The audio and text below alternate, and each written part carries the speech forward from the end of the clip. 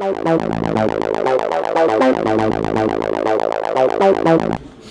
are right here at Athletes Meeting, just wrapped up at the 2014 Mr. Olympia, the 50th anniversary. I'm standing next to Flexitron, Shawn Rhoden. Shawn, fourth place last year.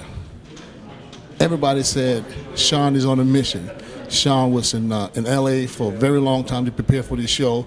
Shawn wants to come in and show something different. What can we expect from Shawn Rhoden this Friday? Well, I was also told that I was fat, too old, and not a threat. So I'm just gonna.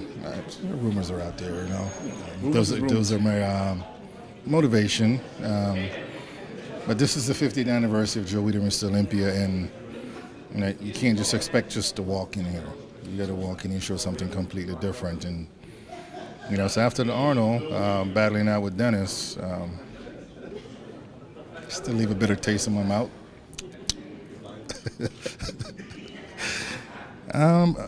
It's going to be a little bit of a surprise. I know I said that last year. I made a few improvements and a few gains. And yeah, I talked to your trainer, your weight trainer, Charles, and he told me that you did put on, a tremendous amount of muscle on a frame that was already built like yours. So I'm very happy with the work that we put in, between Chris Aceto and Charles Glass after the Arnold, and just right now, just enjoying the process until I get on stage. But a few people might get their feelings hurt, maybe me, you never know. But I did my homework, and the package that I'm bringing is going to surprise a few people.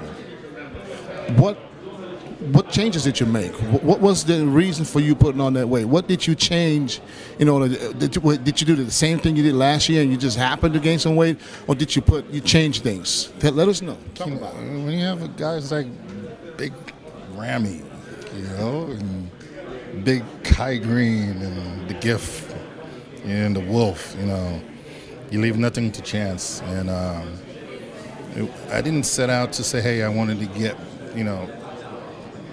bigger, but in comparison to looking at the pictures from the Arnold and the condition that I brought and everything else, I just felt as if it wouldn't hurt to add an extra 5 pounds, and to stand next to the bigger guys, because I can make 5 pounds look like 10 pounds. I was just about to say, with the physique that you have, your thing is on stage, you create an illusion of looking 20, 30 pounds heavier than you actually are. So 5 pounds on your frame in the right spots can be very lethal.